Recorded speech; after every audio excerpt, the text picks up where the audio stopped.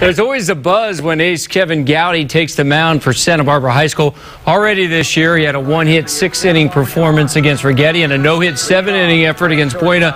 Facing Ventura today, first batter of the game. If you bring it, better swing it. Strike three called on Tom Matsuyama. Alec Norman staring and striking out. The UCLA commit Gowdy also with Jaden Metz as he strikes out the side in the first inning. Now, bottom of the first, the Dons get Gowdy some runs. Joe Firestone hacks it down the left field line. The ball is just fair.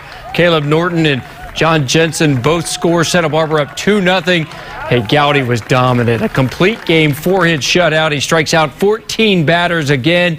He now has thrown 21 straight scoreless innings. Santa Barbara wins 7-0. The Dons are now 4-3 in the Channel League. Hey, and the league standings flip as Buena beats Dos Pueblos 7-1 to jump ahead of the Chargers for first place in the Channel.